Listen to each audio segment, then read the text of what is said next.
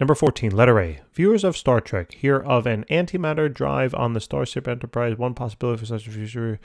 Okay, what strength of a magnetic field is needed to hold antiprotons? Antiprotons, moving at 5 times 10 to the 7 meters per second in a circular path of 2 meters in radius. Antiprotons have the same mass as a proton, but opposite or a negative charge. Okay, so what are we looking for? We're looking for magnetic field strength. They're telling us a radius of curvature. We're going to be using this formula that the radius of orbit of a moving charged particle in a magnetic field will equal the mass of that moving particle multiplied by the velocity of the moving particle, its tangential velocity, not angular velocity. So this is in meters per second, not radians per second. Divided then by the charge, okay, of that particular moving particle, technically its absolute value, multiplied then by the magnetic field strength. Now, if we're asked to solve for the magnetic field strength, literally just do a little switcherooski, right?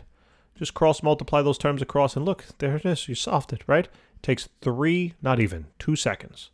So what's the mass of this thing? Well, it said that the antiproton has the same mass as a proton, and guess what? They didn't give it to you, so guess what that means? You got to memorize it. So 1.67 times 10 to the minus 27. Okay, that's the value. That's it in kilograms. Multiplied by the tangential velocity they told that to you. Did they say tangential? No, but they gave it to you in meters per second. So that's how I know that is tangential. Otherwise, if it were radians per second, ooh, a way that they connect some chapters, right? Give you radians per second, you might have to do a conversion to get that into meters per second. All right, you'd have to know the radius.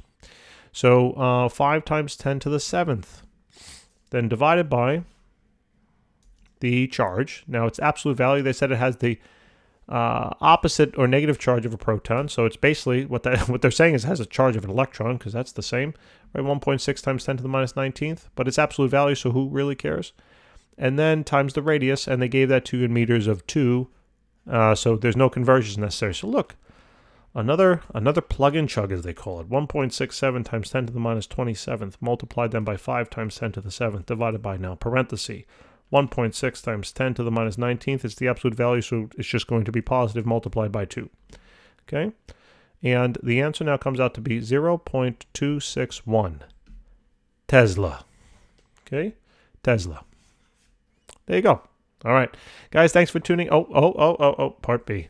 Is this field strength obtainable with today's technology? Yes, anything we put our mind to, we can obtain, of course.